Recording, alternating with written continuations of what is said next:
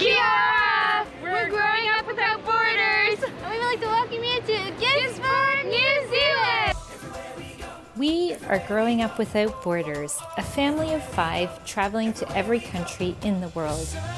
It all began with a 5-week trip to Europe back in 2013, which then led to us traveling to now 6 continents in 98 countries. Take a road and a road to the open air. Anytime and a place, and I'll meet you there. We've been blessed to spend many months here in New Zealand and explored everything from the very top to the very bottom. Are you ready to join the journey? Let's go.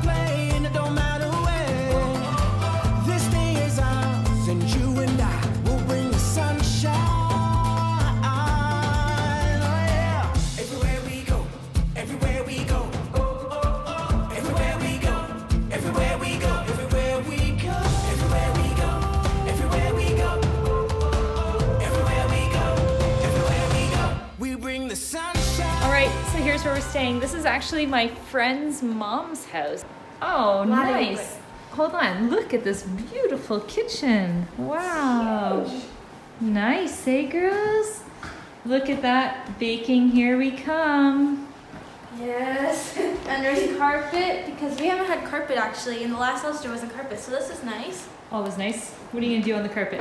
Work out. There's also a TV. Last place we didn't have a TV, so this is really cool. Yes, but we always use our nebula. So thankfully we have the nebula, which is a little can moving in a box. So we did use that at the last place. We just hit the grocery store, so now it's time to make some yummy pizza and some yummy salad for our first night here in Gisborne. This is day 1 for us here in Gisborne. We're gonna go do a little tour, and we have a beautiful, beautiful day for it. So where we're staying is right literally in the heart of the downtown, and there's this little river, so we're gonna go see if we can walk along it into the downtown area. Yes. Beautiful day, eh, girls? Yeah. What does it feel like, spring or winter? Spring, for sure. For sure, spring. It's funny because at night it actually gets really cold. So last night it went down to, I don't know, maybe like 5 degrees, so really nippy. And but during the day it warms up. It's gorgeous. What's interesting is the first European to discover New Zealand was actually this town here in Gisborne. And there's a statue, so. What was the guy's name? Do you remember? James Cook. James Cook. Beautiful lavender. Ooh. Here we go. So we're not sure if this is the right way, but we're gonna cross the river and then cross back on the other side. Wonder if the water level goes up higher. Don't think it goes too much higher. So we went the wrong way, so this is the correct path. Everyone here knows everyone. So every bike that rides by or person, they're like waving at the neighbors inside the homes. So we're total We're foreigners. the total foreigners here. We're the only ones that are gonna be like, who are you? And like I heard there's a lot of retirees here, but I don't think so based on the sign. What does it say? I don't like Mondays. I don't like Mondays. That's not somebody who's a retiree who wrote that. What do you think this is? Maybe for concerts, outdoor events?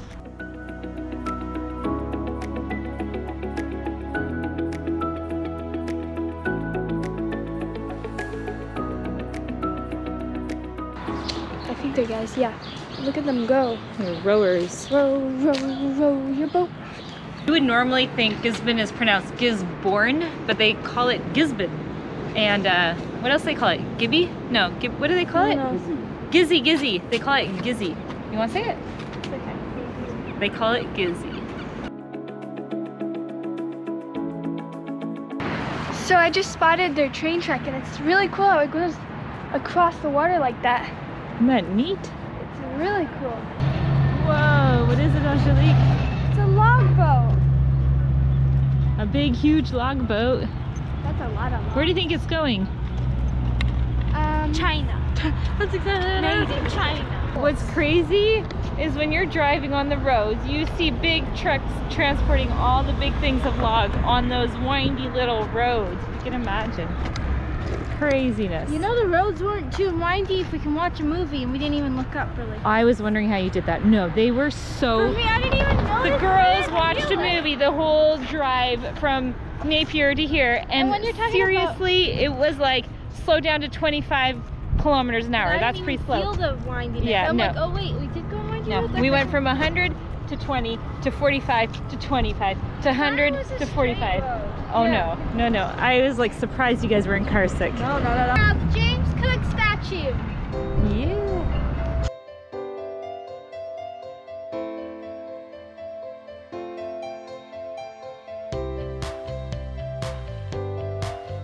I spotted a really good beach for surfing. Let's go see it. Divorced 7 October 1769. His name is Nick, young Nick, and basically he was on board with Captain Cook. Okay, so technically the young Nick was the one who found the land, that's what it says here, but if it weren't for Captain Cook, he wouldn't have found it. Oh, and there he goes. He's going. Look at that. Yay!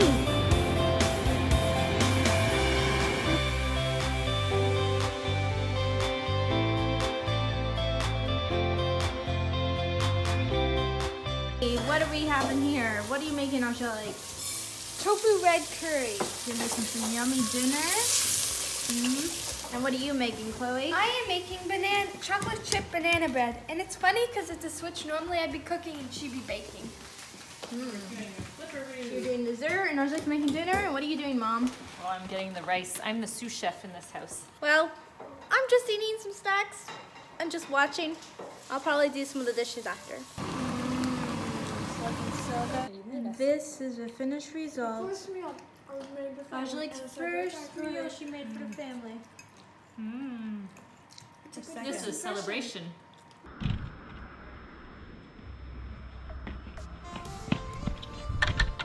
Where are we going, girls? Today for a picnic. And where are we going?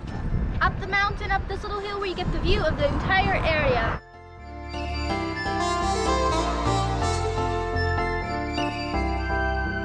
You are my pill, I swallow it. Take me away to Neverland.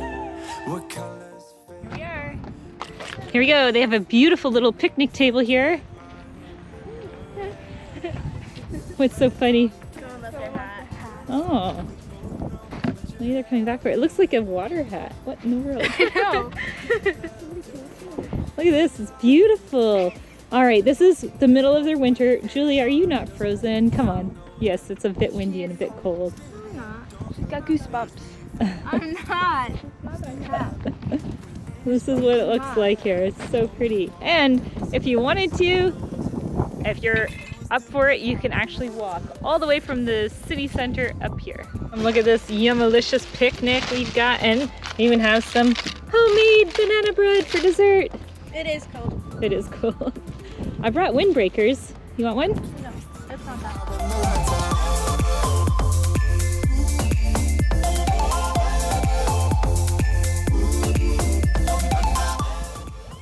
We're also wondering whose stupid idea it was to come up here and have a picnic because it's freezing cold. Well, we were supposed to come here at lunchtime. Oh, Yeah, it was lunchtime. Like, in the afternoon. What time is that? it's a Spanish lunch. This is Latino style. A little late. Usually when we're eating our family, we start laughing, and then I'm like dead laughing, like crying. But yeah, it's funny. Because we're Dead laughing. dead laughing. Well, I got it. Mort de rire. That's a French expression. You don't say that in English. Yes, we do. No, you don't. Dead laughing. That's not an English expression. Yeah, it is. No, it's Is not. it? Comment below if you know. It's not. It is. Julia came here saying, no, I'm hot. I'm hot. I don't need a sweater. She's the first one in the car. Oh, look, it's a dandelion. Must be the last one. Yeah. The sun goes down. We'll still be up, still be up. Don't care about the place we found. We'll still be up, still be up. Here you can see the whole city down below. Look at this. See the car? See my phone? Ah, take me with you, take me with you. That's the better version. Oh, there's a car! Try it, Chloe. So you might not be able to fully see the size of the city, but there's about 60,000 people who live here. We ran into a problem. We looked east, we looked west, and it was deserted. We couldn't find Tyler Patton. So now we're on a hunt for him, and he's not down here. He's nowhere. Okay, just to give you a little bit of insight, this is a really small place. We went that way and we lost him. That way, too. So we think he went this way. Yeah. Wow, so pretty.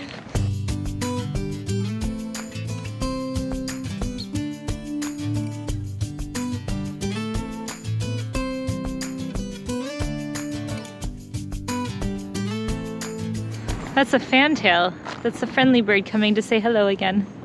There's another one in They're so friendly, just like the kiwis. There's so many. Yes. We're partway down, and I think it's a good idea that we turn around because he's not anywhere to be found. I don't want to walk to the And bottom. either we go all the way down to the bottom, or now we go back up and see if we can find him. Still haven't found Tyler. He'll appear soon. We decided to come back up and take in the beautiful views.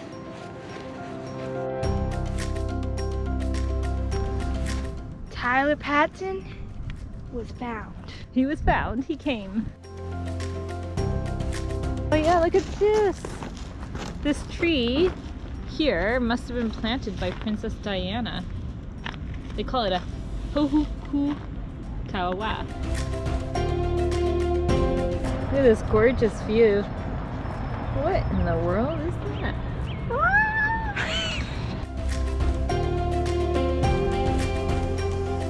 This is definitely where it's at to come enjoy the views of Gisborne and get your exercise and enjoy nature.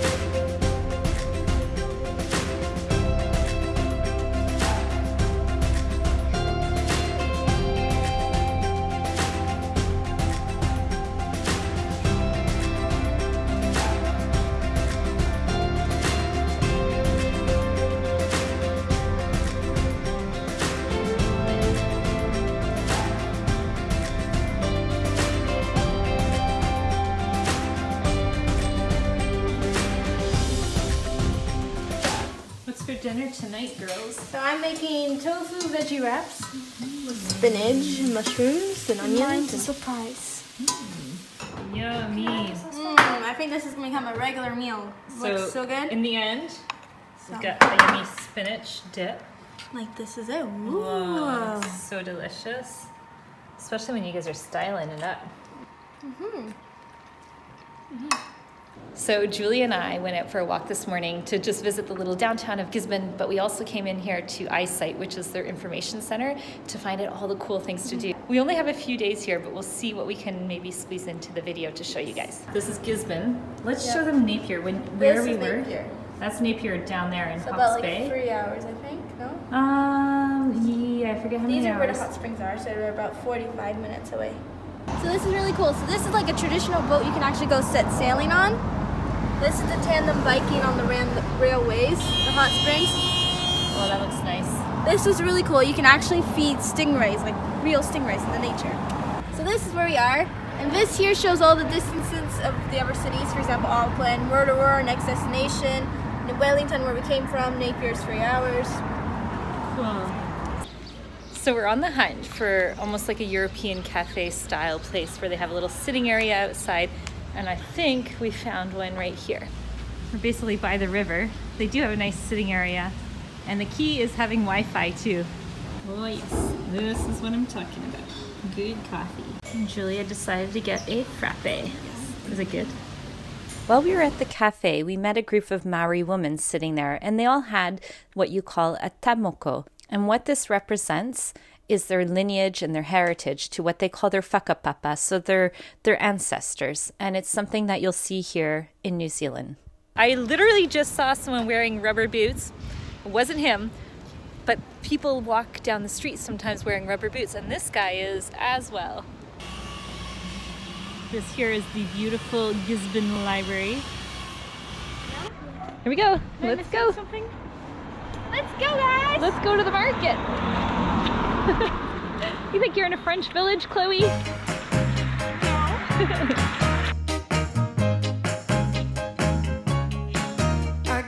So right now we are going Their local market happens every Saturday. Let's go. There's music.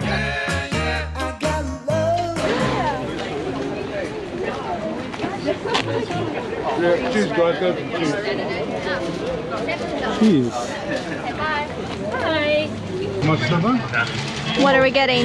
Oh, some yummy feta. Thank you. Kiwis are tough. It's like pouring rain. You notice not one person has an umbrella here? Yep. That's $6. Thank you. What'd you buy, Julia? Finger honey. Honey. Honey. Yummy. Where are we at? Oh, this is the lavender booth here at the market. Yeah, no, it doesn't do this at all. Yummy. So we're gonna try the feta cheese that we got from the market, and this one has cumin seeds in it. Never had feta cheese. Maybe we'll like it so much we'll go Cumin. back. Can't get enough Let's of cheese. try it. What are we gonna make? Well, a Greek salad, I guess. And garlic bread? It's so good. Oh, it's really yummy. Oh, I don't know if I'm just hungry or if Nope. it's really good. It's good. Let's try some. Nothing like the homemade stuff, eh? When you buy stuff at the store, I mean, you can still get good products, but there's something about like farmer's market. It tastes so yummy. It tastes like curd cheese, but we get in Canada, but without the squeakiness. It's really good. So good, we forgot to show you guys what our salads look like in the end, but this is what they look like. Yummy salad, And garlic bread. garlic bread, and yummy cheese. So somebody on our channel told us to try lollies, and lollies are actually candies, so we're actually gonna try it on camera for you and tell you what we think. It looks like they're caramel candies. First of all, it smells really good because it smells like coconuts. Grab one. And I don't know what they have in them, but they look like marshmallowy kind of things. I just realized I don't want to eat sugar too. Oh well.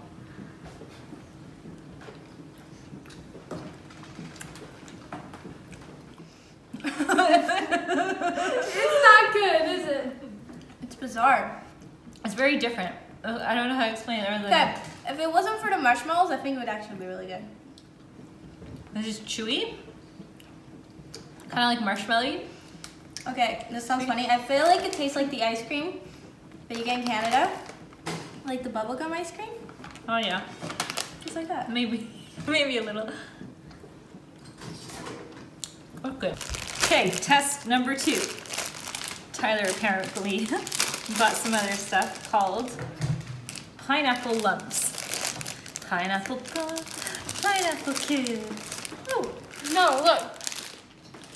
Pineapple lumps, oh pineapple lumps. They go into your stomach and they make you fat. Oh, pineapple lumps. And then you lost a tooth. These ones are good, girls. No, thank you. Here, They're Julia, chewy. come try These are it. chewy ones. Come try it, Julia. Come try it, Julia. No. Does it taste like pineapple? Chocolatey. I like the chocolate. We're on our way to the grocery store and Chloe is going Kiwi style. My shoes are soaking wet, by the way. It's really funny. Sometimes we even see people wearing pajamas at the grocery store. So I saw a lady, but mind you, like she wasn't just wearing her pajamas, she was actually wearing her, what do you call it, like a house coat and there were pajamas underneath, but she had a newborn baby. But still, I was like, what?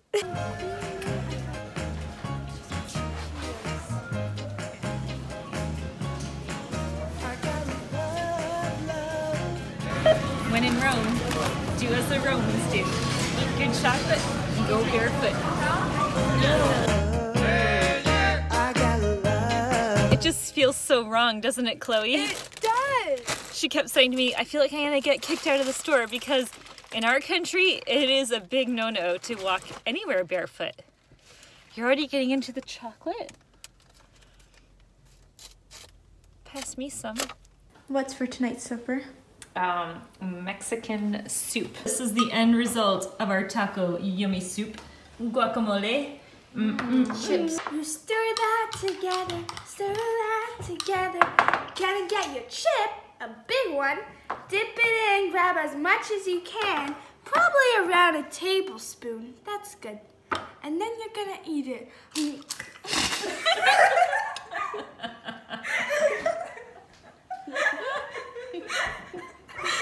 This is the after dinner giggles that happens when Anjali eats food. She starts giggling. Literally in my nose. So tonight our parents went to the movies, and us girls are gonna have like a girls' night. It's the perfect night to go watch a movie. You excited? Yeah. And we've got our handy dandy Nebula, so now let's see what we're gonna do. So easy to control it too. What are we gonna watch? It ain't no thing to do my thing, it's what I did. I woke up this morning and the girls are making me, what is it, girls? Eggs Benedict. Oh my gosh, so yummy. This is our first time making it. Yum, yum, yum.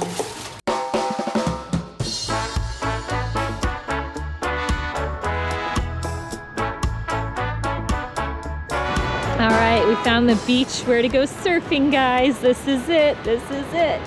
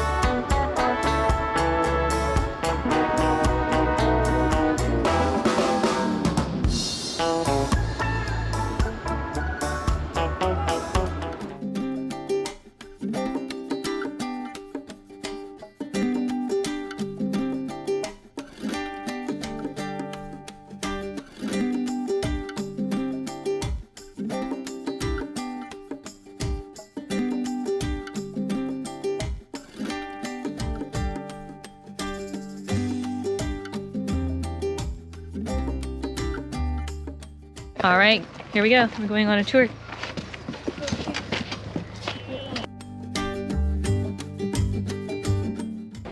The Arboretum here is very unique in as much as that we have a very boreal arc, if you will, a place of repository, a safe haven for trees that allows us to ultimately become a living collection. So this is our propagation shed. This is where we're trying to focus on those endangered species, and we're trying to make sure that we've got them growing up. These ones over here were recently planted, for example. So there's a little seed just germinating. This is a Pinus torreana, and Pinus torreana is a critically endangered species in Northwest America. Wow. This is an Araucaria angustifolia, critically endangered species South America. Is it the same one as this? Yes, just a smaller version, yep. Oh, here we go. Of Taiwan. Taiwan. And there's only 3 locations in the world which we call ex situ. So ex situ from their native environment, but in a collection. This is we're only one of 3 that we know of, 3 locations in the world where this tree grows. Wow. And we're just trying to get as many of them propagated as possible to help. Wow. Interaction. So that's this Ulmus henry. So, Did you girls know that there was trees that are going extinct? I never really thought of it, no, to be honest.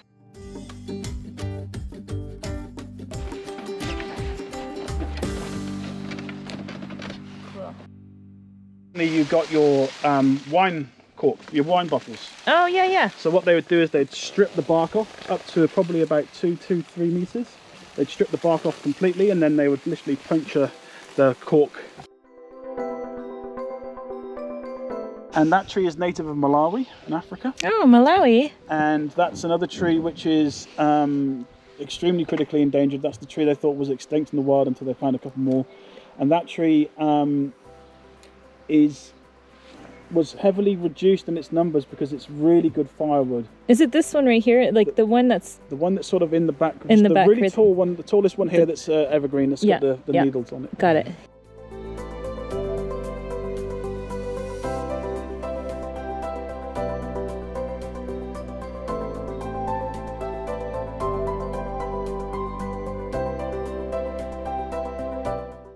they don't touch because they need to let the air in? Yeah. And then it's just like a natural phenomenon. Like it's pretty amazing, isn't it? Not just these trees, other tree species do it, but these guys do it really well here. Yeah. It's pretty cool, eh? Yeah, it is. So cool. I've never actually laid down the ground. It's just like the perfect amount of space between each tree too, isn't that neat? That's it.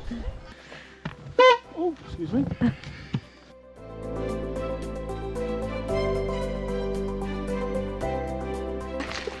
Okay, so here to come in today is basically $15 per adult. And you can actually get one, it's $28, and you can have a whole family up to 4 kids.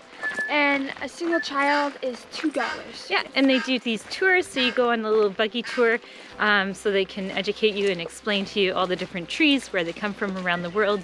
And basically they have a long-term vision to put, I guess, order into the place, because the way the trees are planted are every you know, country and all mixed together, but eventually they're going to put it by area so you can feel like you're walking through the world by seeing the different trees of those different countries. So the guy who bought this massive 300-acre land started it because he was going to do sheep farming, and his name was Douglas Cook, and he got put out to go to the army, World War I in Gallipoli. And then he came back, he fell in love with all these different trees and started just basically planting all these different trees, and he spent probably about 500,000 pounds by the time he got all the seeds and trees shipped over.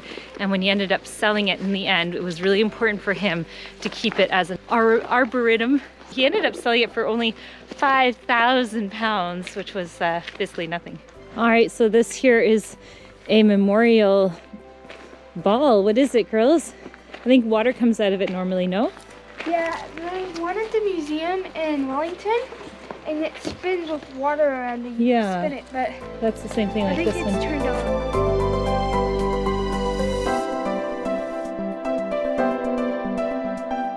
Well, girls, what was your favorite thing here at Eastwood Hill? So something that I loved was when we stopped and we got out and we looked up at those trees. That was just incredible. I was just like, I could sit out here for hours, seriously. It was really fascinating. I thought it was really cool to go inside.